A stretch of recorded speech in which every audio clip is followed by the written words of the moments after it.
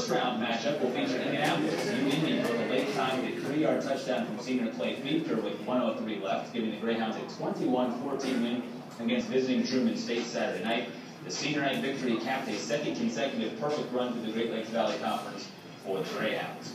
UIndy will host West Texas A&M, with Buffalo at 9-2, scored a 6 seed in this region. And the winner of that matchup will travel to the Tuesday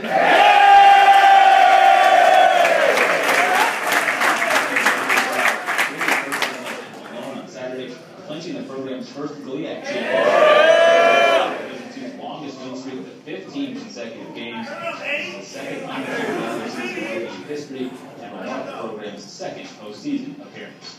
And there you have it, all 4 super regionals.